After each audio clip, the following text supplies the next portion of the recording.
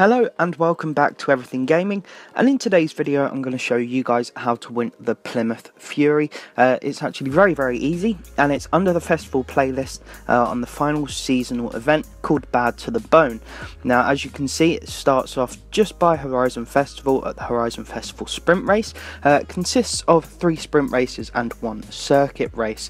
Now the car restrictions on this are you have to use a Rods and Customs car, which is a maximum of S1 class level 900, and of course you have to win the event or the championship on expert difficulty.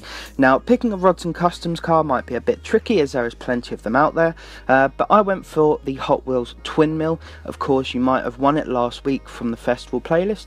I have created a tune called S-Class EVG, which is very good. It is probably one of the fastest Rods and Customs class car of its S1 class. It's incredibly quick and it's very easy to drive. Let's be honest, on expert driver tar levels, that's what you want.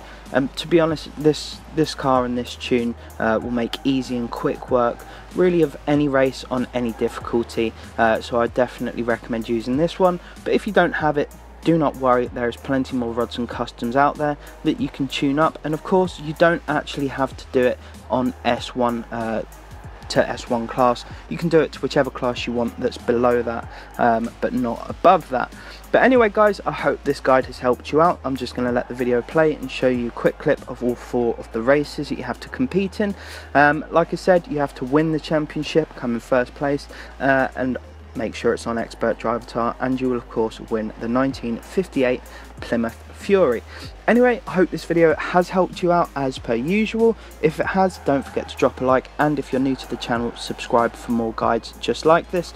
And just a last shout, don't forget, if you haven't already, to enter the competition. I'll put a link at the end of this video to it.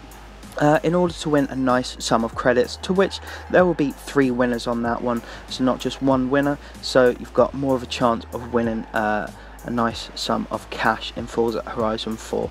Anyway guys, like I said before, I hope this has helped you out. A massive thank you for everyone's support, and enjoy the rest of the video. Thank you very much. Take care guys.